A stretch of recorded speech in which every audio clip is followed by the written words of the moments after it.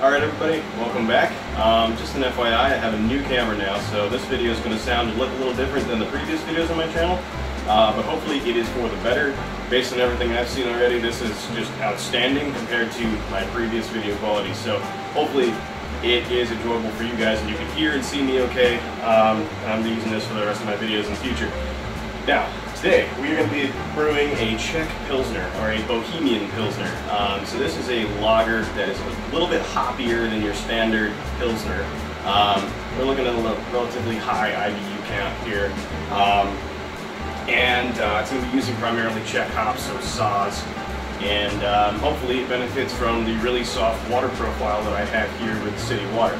So right now what we're going to be doing is heating up about 6 gallons of water to approximately 160 degrees Fahrenheit for the mash. We're at 140 right now, so not really there yet.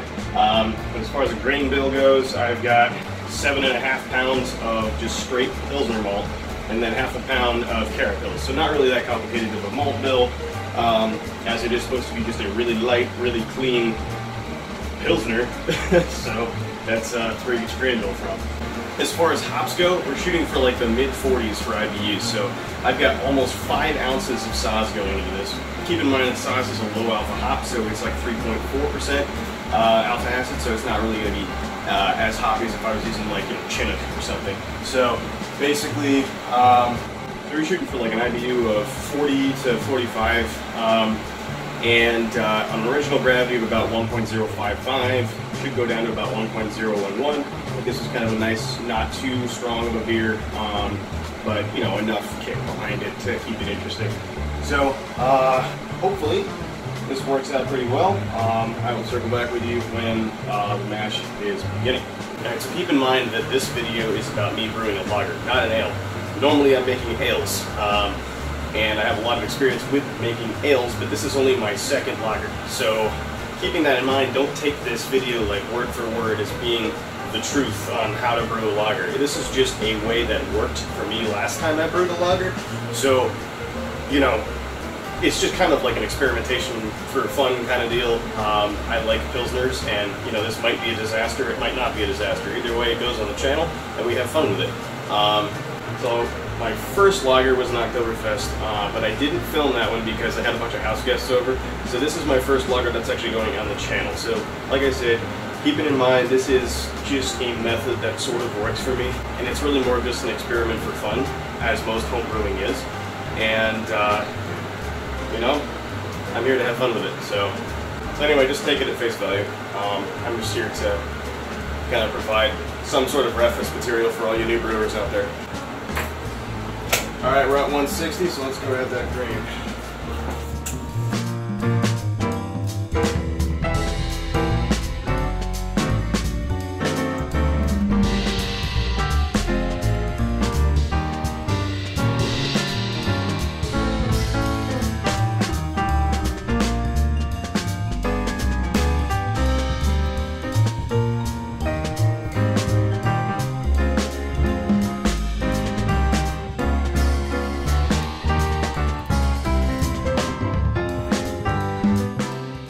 Alright, it says 154.6, 155, okay. We're a little high on the temperature, but that is totally fine. Off by 1 degree shouldn't really make a big difference.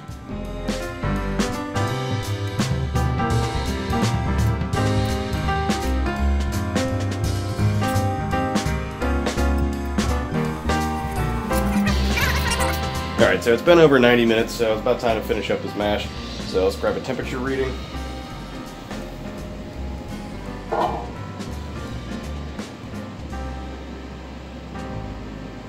Alright, so I don't know if you can see that, but it is 148.78, something like that. So, you know, we lost a little bit of temperature at 5 degrees or so throughout the 90 minutes, but I'm fairly confident that we got full conversion anyway.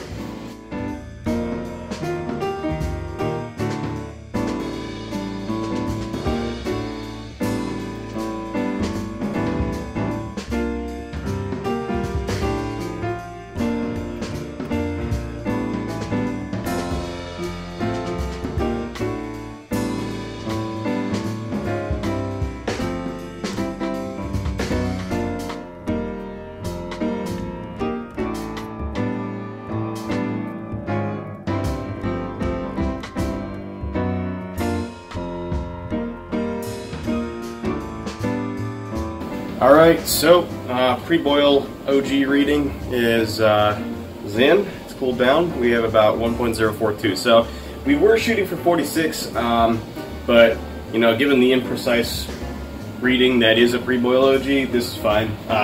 So as long as I'm in like the right plus or minus 10 gravity points area, then we're good. So I'm gonna go ahead and add this back in.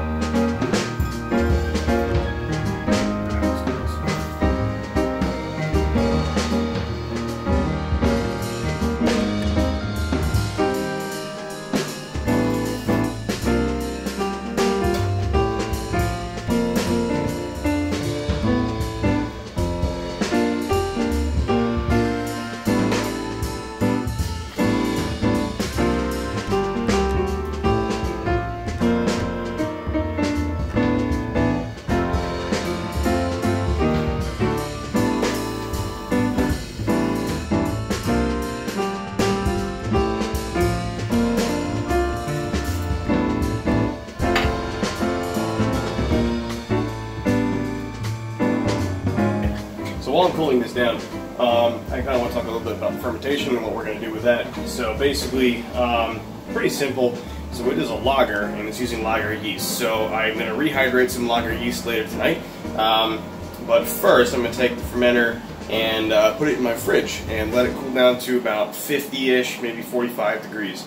And when I rehydrate the lager yeast, I'm going to rehydrate it at about 85 to 90 degrees, and then put that in the fridge as well. So that'll cool down as well as the beer. So tomorrow morning, when I wake up and go to work, I'll be able to pitch the yeast in the morning and aerate and let it go for, you know, however long it needs to go. But basically, what we're going to do is leave it in the fridge. It'll be in there at about 50 degrees, give or take a couple of degrees, and it should ferment out completely within 2 to 3 weeks. My Oktoberfest, which used the same yeast, fermented out at about 3 weeks, so I figure I can do the same thing with this beer, and hopefully it works out. So once that is done, what we're going to want to do is take the beer out of the fridge and then let it sit at about 70 degrees or so for 2 or 3 days. Alright, so here's the original gravity sample. We're looking at about 1.054. So honestly, only 1 gravity point lower than what I was shooting for, so all in all, that sounds like a perfect brew day. Yeah, so we're going to let this thing sit in the fridge overnight so it cools down to about 45 or 50 degrees. Then we'll pitch the yeast tomorrow. We've gotten to the point now where fermentation at 50 degrees is finally completed. So we had a little bit of a hiccup at the beginning. So I actually ended up leaving my fridge at a slightly lower temperature than I thought it was. Basically it was at about 40 degrees instead of that magical 45 to 50 degrees that lager yeast really like. So 40 degrees, the yeast actually stayed dormant. So I introduced yeast into the wort, and a week later I checked the wort and nothing. No gravity change at all. So thankfully, because it was in a sealed environment and because it was colder, it didn't get infected. So I introduced some new yeast into the solution to keep things going and cranked that temperature up to about 45 to 50 degrees. I think it was about 50. And within a week after that, fermented all the way back down to 1.010. So at that point, it's pretty much finished fermentation, except for a couple gravity points. So what we're going to do now is called diacetyl rest. And we take it out of the fridge and let it slowly heat up to room temperature, about 65 to 70 degrees, for 2 to 3 days. And what this is going to do is encourage the yeast to complete that final bit of fermentation, and then also they're going to clean up a lot of the byproducts that are created during cold fermentation, such as diacetyl. So basically, there you have it. I'm going to let it sit for 2 or 3 days and then we'll bottle. Alright, so I got our final gravity sample here. It looks like we're down to about 1.010, which is a great final gravity for this beer. So that puts us at about 5.7% alcohol. A little on the heavy side, but you know, all around not too bad. So we're going to lager this in the bottles actually. That way I can just kind of keep it in a little more convenient to store container. in the cases instead of actually doing it in the fermenter itself. I've had success doing it either way. It is ultimately up to you. It's just a little harder to resist actually pulling bottles out and enjoying them before they're actually ready when you do it this way, but I think that's a weakness we all have, so I'll make peace with it. Alright, so we finished fermentation and we finished the first point of lagering. So we got to the point where it's finally crisp and clean. So from here on out, just keep on storing it cold and pick out bottles as I feel like drinking them and enjoying them. So here we have our Czech Pilsner. It came out to 5.8% ABV with 42 IBUs. So that's not bad. I think it's all well within style guidelines. So without further ado, let's crack this open and take a look, shall we? Alright, I have my Hofbrau mug here.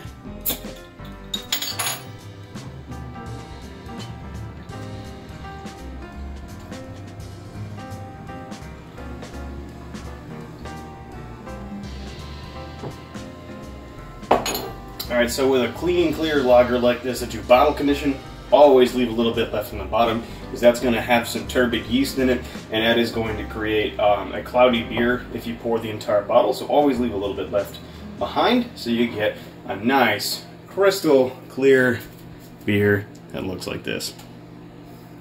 So as you can see, it's got decent head retention. I've had a couple takes here, so it's been a couple minutes. But the head is still more or less there. I'm going to chalk that up to the carapils and the fact that I actually let it sit for a full 2 weeks at room temperature to bottle condition and carb. So as far as color goes, it's actually a little dark. I prefer my Pilsners to be even more pale than this. Not sure exactly how you achieve that when I have a grain bill that's just like 2 to 4 SRN malts. Anyway, it's acceptable. Very, very clear, as you can tell on the clarity of the beer. It's almost bright. I wouldn't call it exactly bright because I didn't use gelatin or anything to really clarify it, but I think a couple more weeks in the fridge at lager temperature and it might actually brighten. So next, aroma. Not really that much aroma. You get a really strong Pilsner aroma, but there's no DMS. There's no corn. I was kind of hoping for more hops in the aroma actually than I have. Although if you're looking for them, you can find them. So next up, we'll talk about taste.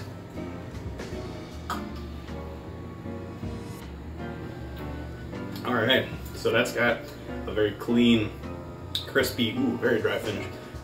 Very crispy, you know, you get that from a lager. There's no DMS, no detectable DMS, at least, within this. We've got a lot of strong grain flavor from the good Pilsner malt that I used. You get some hop flavor in the first couple seconds.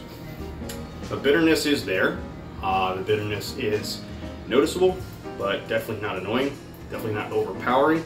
It fades away pretty quickly, and then having a really super dry finish on it like that actually really encourages you to take another sip. Very clear, very nice, very crispy. Body, couldn't be better, honestly. Very, very, very light body. It's very dry, finished out pretty low, so all in all, pretty solid Pilsner. I'm pretty happy with it for my first time trying to brew it. And I definitely could use some improvement as far as getting a lighter color, and probably could use a few more hop additions in the end. But all in all, honestly, it's a pretty good beer and I'm pretty happy with it. So as always, you know, feel free to like and subscribe and hit that bell notification icon down below. Comment if you brewed the beer, if you have questions, if you just want to say something. All things are welcome as long as they are civil, of course. And I'll catch you next time.